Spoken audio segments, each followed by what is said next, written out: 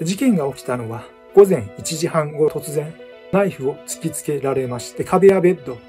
着ていたパジャマが血で染まりました。やがて音も立てずにいなくなった。誰かに頼まれてきたようだった。ワダマメチャンネルです。話題の人物を紹介しているワダマメドットコム。自伝や関連書籍を参考に有名人の経歴を紹介しているんですが、サイトでは紹介しきれなかったマル秘エピソードや面白いエピソード、知っている人は知っているけれど、知らない人には後で届く豆知識をこちらのチャンネルでご紹介しています。今回のテーマは、昭和アイドル事件簿4、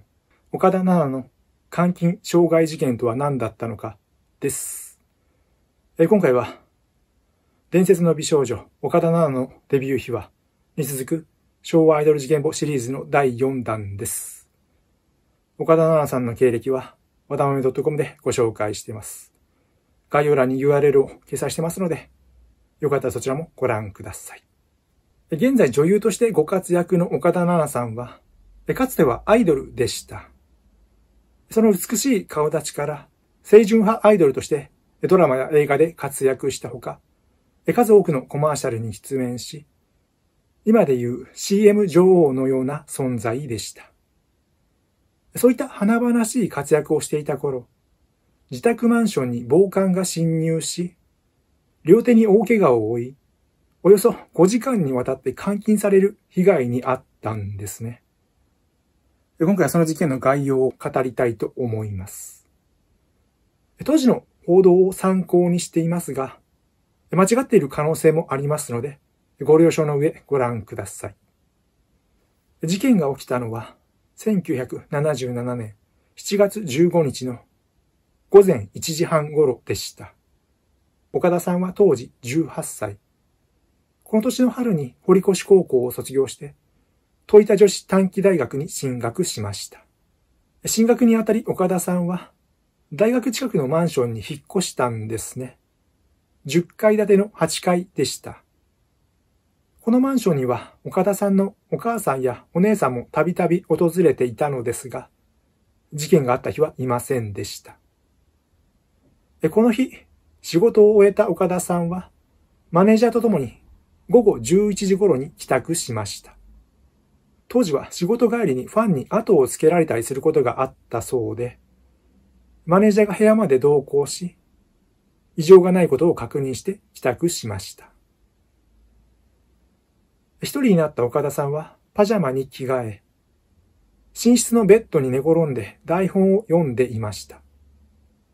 7月の暑い夜でしたが、岡田さんはクーラーが苦手で、窓を開けていたんですね。マンションの8階ですから、不用心とは言えません。そうしたら突然、静かにしろとナイフを突きつけられました。犯人は風呂敷のようなもので顔を覆い、目と口しか出ていませんでしたが、身長180センチぐらいで痩せ型、20代ぐらいの若い男だったそうです。ベランダをよじ登って侵入したとみられます。とっさにナイフを振り払おうとした岡田さんと犯人が揉み合いになりました。この時、顔も殴られたそうです。男の手首を掴もうとしたもののうまくいかず、ナイフの刃を掴んでしまったんですね。男がその手を振り払ったので、岡田さんの手が切れました。右手親指の付け根をはじめ、両手の手のひらを負傷し、血液の3分の1が流れ出た気がしたと語るほど激しい出血で、壁やベッド、着ていたパジャマが血で染まりました。男は持参したネクタイのような紐で、岡田さんの両手足を縛り、口に猿ぐつわをしました。ただし、怪我を負わせたのは想定外だったようで、ナイフで切り裂いたシーツやタオルを包帯代わりにして応急処置をしました。はじめは殺されると思っていた岡田さんでしたが、犯人はお金も物も取ることはなく、体に触れても来なかった。私を知っているのと聞いたところ、アイドルの岡田奈々であることだけでなく、大学名や国語が得意なことまで知っていた。ファンを自称したようです。これ以上の危害を加える気はなかったようですが、7時には帰るからそれまでおとなしくしていろ、と言って部屋に居座りました。その間犯人は岡田さんに台所に行って汲んできた水を飲ませたり、冷蔵庫にあったトマトを切って食べさせたりしました。部屋にあった岡田さんのテープをかけて歌って踊ったりもしました。歌うならこういう風に歌え、と説教めいたことを言ったりもしました。芸能界に関心があったようで、そういった話も多くしたそうです。血に染まったパジャマを着替えるようにも言いました。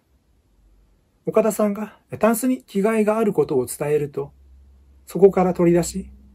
縛っていた紐を解いて着替えさせました。パジャマが脱ぎにくいと言うと、ナイフで切り裂いた。この時は着替えることに精一杯で、犯人のことは気にならなかったそうです。着替え終わるとまた縛られました。そして予告していた通り、6時半になると血のついたパジャマやシーツなどを部屋にあったバッグに詰め、手足の紐をほどいたりと帰り支度を始めました。やがて音も立てずにいなくなった。いつの間にか玄関から出て行ったようです。犯人がいなくなると、岡田さんは所属事務所の社長に電話をかけました。そして関係者の通報で警察が駆けつけ、岡田さんは病院に運ばれて手当てを受けました。怪我の具合は報道によってまちまちですが、20針以上縫ったようです。当日7月15日に所属事務所が記者会見を開いて事情を説明しました。そして事件の3日後、7月18日には岡田さん自ら出席して再度記者会見が行われました。右手を三角巾で吊り、左手も包帯を巻いた状態でしたが、気丈に対応しました。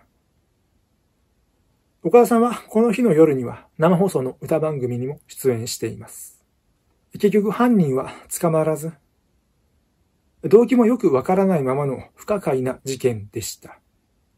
岡田さんは誰かに頼まれてきたようだったという印象を抱いたそうです。この後、事件の話がタブーになったのかというとそうでもないんですね。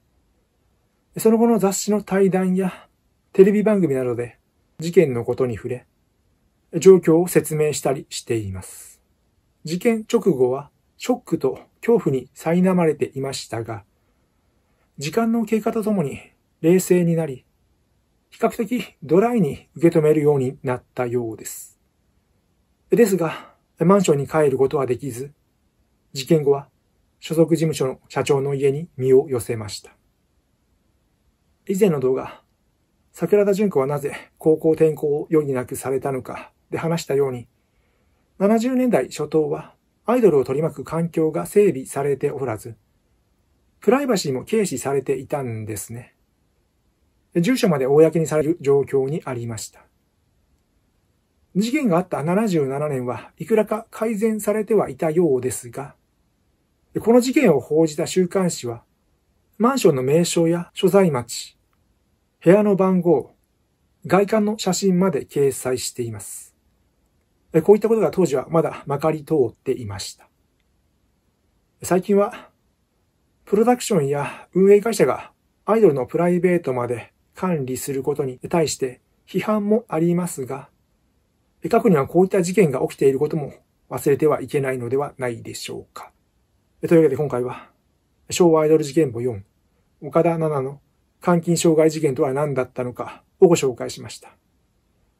このチャンネルでは芸能人、スポーツ選手などの知られざるエピソードを紹介しています。昭和のアイドルの裏話なども取り上げています。今後も様々なエピソードを紹介していますので、高評価、チャンネル登録よろしくお願いいたします。